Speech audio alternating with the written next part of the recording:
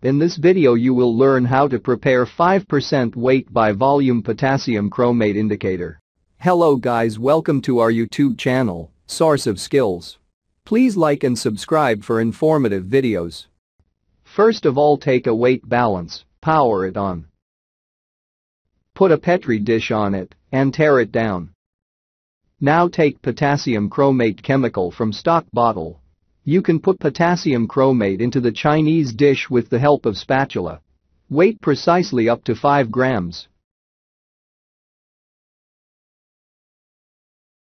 Now take some distilled water in a beaker up to 50 milliliters and put the potassium chromate into it. Start mixing it with the help of spatula to make a homogeneous mixture. Now take a measuring flask of 100 milliliters and put funnel on the top of flask. Start pouring all the solution into the volumetric flask.